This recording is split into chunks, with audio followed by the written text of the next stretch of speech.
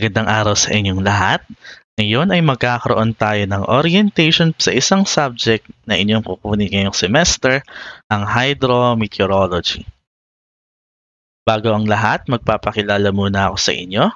I am Henderson C. Sanchez and I will be your instructor for this semester for Hydrometeorology. So nakapagtapos ako ng degree na BS Mathematics sa CLSU noong 2016. At aking nakuha ang degree na MS Meteorology sa UP Diliman noong 2019. Ito naman ang mga courses na aking i-handle ngayong semester. Una ay ang Fisheries Meteorology ng BS Fisheries. Ikalawa ang Hydrometeorology ng BS Agricultural and Biosystems Engineering. At ikatlo ay Engineering Economy, BS Agricultural and Biosystems Engineering. Okay. Ito naman ang aking official email address, henderson.sanchez@clsu2.edu.ph. So kung meron kayong katanungan o concern regarding sa ating subject, pwede nyo akong kontakin via this email or you can also reach me via my Facebook page, facebook.com/pogingmethinstructor. Dito naman, nagpo-post ako ng mga announcements regarding sa mga klase na i-handle ko this semester. Kaya kung ikaw ay estudyante ko this semester, it is better for you to like and follow the page para updated ka sa mga nangyayari sa ating klase. Okay, so next is course information.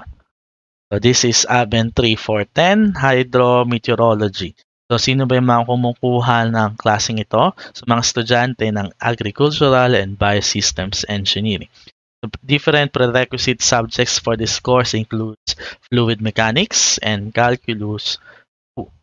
So this is a 3-unit subject. So it is subdivided into 2-unit lecture and 1-unit laboratory class. Okay. Class hours per week. So meron tayong 2 hours na klase sa lecture every week. And 3 hours naman every week sa laboratory. Okay. Ngayon, puproceed tayo naman sa course outline. Ito yung mga topics na i-discuss natin along the way. The una is an introduction to hydrometeorology. So, pangalawa naman ay weather and climate.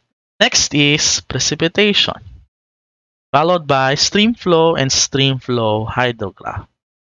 Magdi-discuss din tayo all about evaporation and evapotranspiration. Susundan ito ng groundwater. Tapos, susunod naman ang hydrometeorological instruments. Then, statistical treatments of hydrologic data. And lastly, we will do watershed delineation using GIS as a tool. Paano ko naman kayo gigradean sa klaseng ito? Para sa lecture class, assignments and problem sets ay equivalent sa 30% ng inyong grade. Meanwhile, yung quizzes naman ay 30% naman ng inyong grade. At ang exam, finally, is 40% of your grade for a total of 100%. How about for laboratory classes? So, ito naman yung way natin sa pag-grade sa laboratory classes. So in total, we have 12 laboratory classes dito sa course na ito. Pero depende sa bilang ng matatapos nating laboratory exercise ngayong semester, mag-a-adjust yan. Pero for the meantime, so 12 lang muna inilagay ko dito. So each laboratory exercise is 8.33%. So, paano nakuha yan? 100% divided by 12. So, kung ilan yung matapos natin, yun lang din yung gagawin kong divisor sa ating sa 100% para makuha yung weight per laboratory exercise. Okay. So, this is how I will compute your final course average score. So, yung lecture average ninyo is worth 2/3 of your grade or 66.67% ng final course average score. Then, the laboratory average naman ay 1/3 ng inyong grade or 33.33%.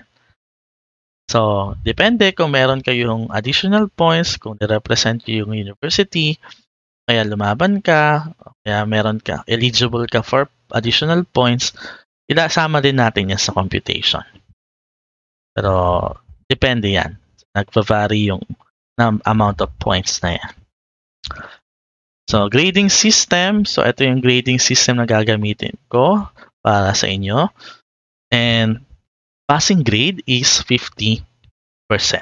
So, if your grade falls down in the interval 40 to 49.99, ang grade mo ay 4. Kailangan mo mag-removal muna bago ka pumasa.